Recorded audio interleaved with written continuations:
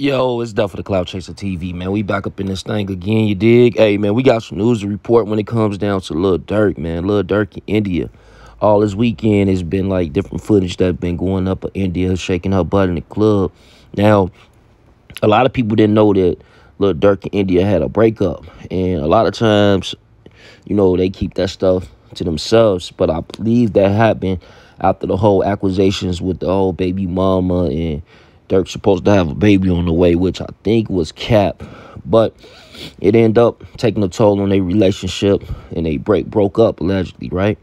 But it's a lot of people that's, Lil Durk was sending out subliminals talking about y'all better stay out her comments before he come see you.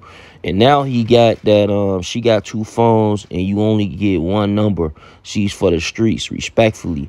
He also put up a post yesterday saying that don't mention his name with India, and this is coming out the songs that Lil Durk can drop for India, as well as, with the whole Drake song, the big song with Drake, when he threw her cosmetic line, inside the verse.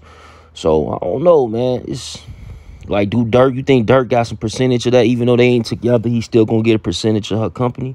Because he definitely did a lot of promoting, and for him to just wash his hands and talking about that was years ago, it's wild to me.